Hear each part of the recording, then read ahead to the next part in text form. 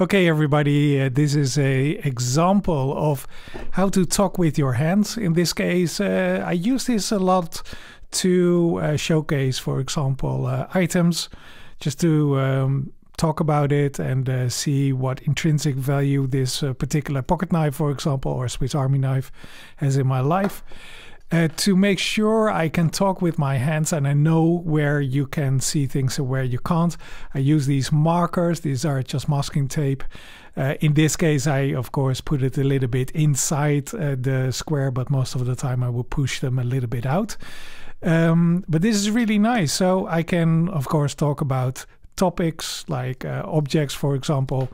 But I can also get my little notebook in here and start drawing about the two things that I really find important. I don't know.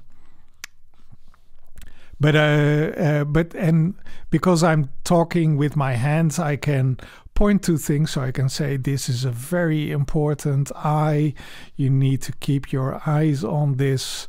And I can make things talk while I'm drawing.